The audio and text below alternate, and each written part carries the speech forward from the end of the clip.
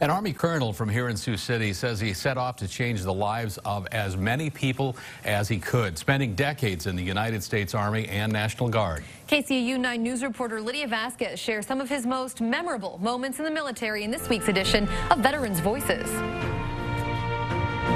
Colonel John Mansfield joined the United States Army back in 1966. It was the beginning of 3 decades he'd go on to serve.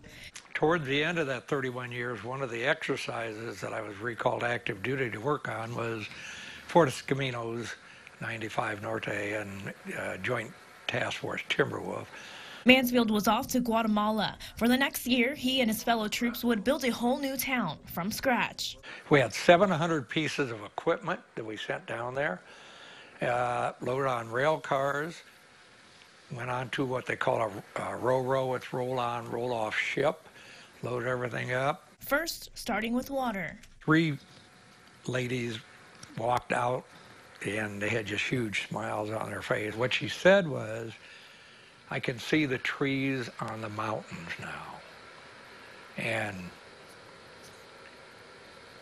that still gets to me a little bit, but because all 3 of them can now see. Can you imagine that?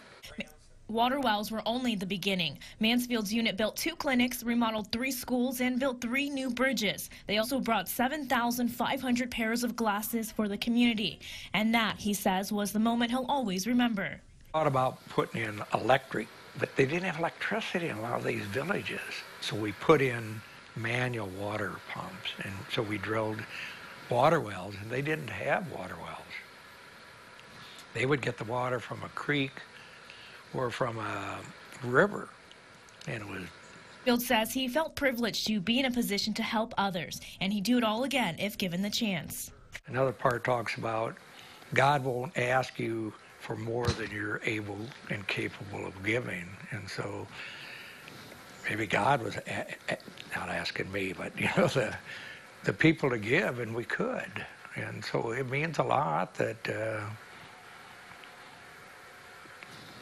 we can help others.